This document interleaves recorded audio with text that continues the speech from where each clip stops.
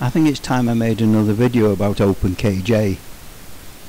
So this time I'm going to show quickly how I set it up. First of all, before I do, I'll show you my hard drive, which contains everything for my karaoke. Background there, folder labelled as background, and that contains videos, load of videos, which I can use as background videos. Here we've got a folder just with an image which I can use as a background to the screens that are shown around the bar, if I choose to use it. Here FX, this folder contains MP3 files, and only MP3 files, which are sound effects. And here Karaoke is the main data karaoke songs. If you click on this, you've got all the subfolders divided: Zoom, Cloud, Disney, Carafun, whatever. So that's the setup. So now we'll start OpenKJ, and here's OpenKJ, and this is version 167, and it's telling me here that there's a new version out which I've not installed yet. Right, so it's doing absolutely nothing. No break music, no nothing. So we'll start it off now. We'll set it up from scratch. Click on break music, manage break database, and we're going to add a music path. So we'll delete that one. We don't want to delete that. We're going to add, and here my passport, background, open. That's update. Getting list of files in background. There we are. Update completed. Close that. So now we're going to break music. There is our background music, all the folders. But it still won't do anything because we've got to create a playlist. So we decide what we're going to have on the playlist. So we'll have that. We'll put a few on. 1, 2, 3, 4, 5. There we've got a playlist now. And so if we now close OpenKJ down and we start it up again, OpenKJ, and we'll see what happens. And here we are. We've now got background music. The sound effects button is set up in a similar way, and that's just happens to be applause, which you can install. You just browse to it in the same way as I've browsed to these, and add applause. So this background music will carry on all the time now, fading in and out. An interesting feature with the background music is that you can set the level of it here, the volume of it, independently of the actual karaoke music. So you can have your karaoke songs playing at a different level to the background music. So we've got that going now. Every time we start up, we'll have continuous video showing from that folder. So the next thing to set up is of course the karaoke. So karaoke, manage karaoke database, and we do it in the same way.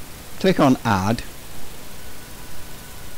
and we browse to where they are, my passport, karaoke, OK. And it wants to know how it's laid out, song ID, artist title, or title artist, or whatever. Mine are all set up with the artist and then the title of the song. Click on OK, and update. And now it will update. Oh, I should have highlighted the one I want to update. Update. Here we go. Database update in progress. And now it will go through all those and find the the songs and add them to the list.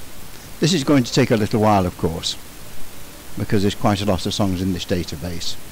So we'll hit pause, and I shall come back in a few minutes when it's all updated.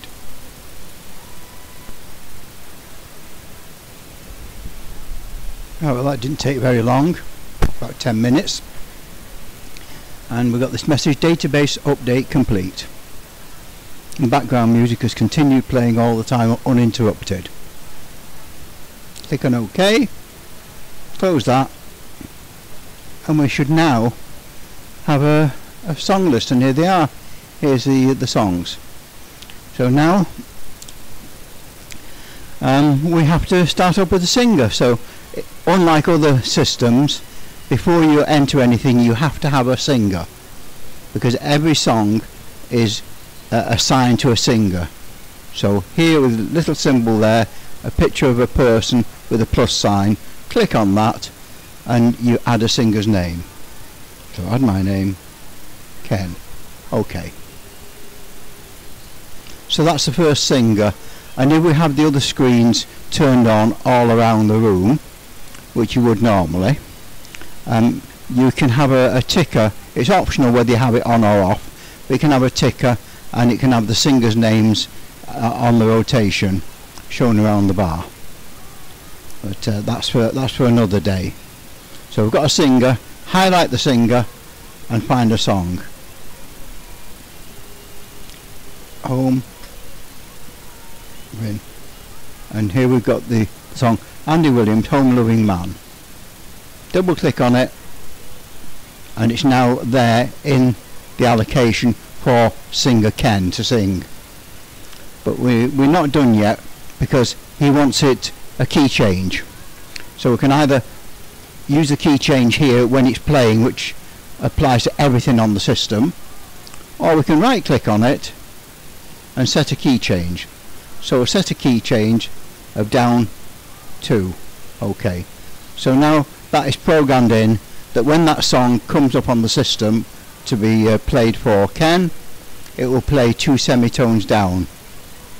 And if we want to have a look at it, we can preview it here, and here's the preview.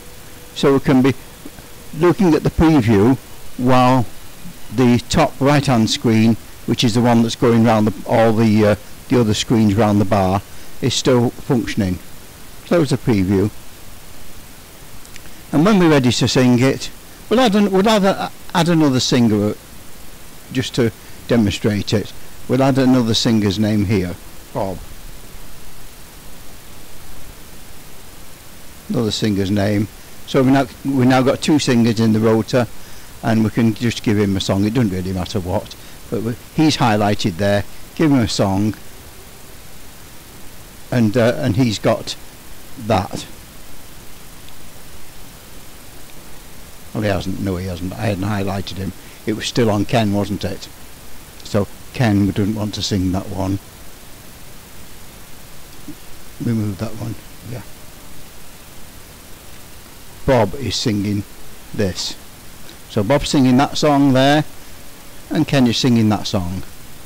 So when we're ready for whichever singer we want, well, Ken is the top of the list. Just click on him.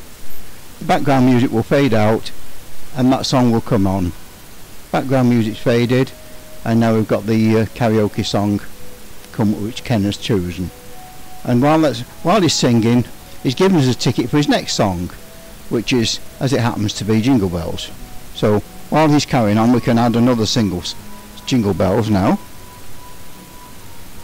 Jingle Bells there, and that's his next song set up for next time he comes round in the rota. We're all ready for him.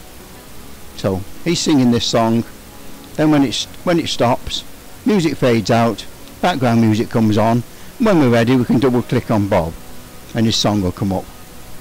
If we wanted, we could double click on Bob now and it would warn into something already being sung. We'll say yes, go to it, and it will switch to Bob's song and he will change in the rota, and here's Bob's song come up. And then when we're ready, click on Ken and his song comes up. It's as simple as that. Okay, that should do for now. That shows you how simple it is to get this system started. Close it down. Get rid of it. And I'll put another video up when I get round to it, showing you a little bit more of the features.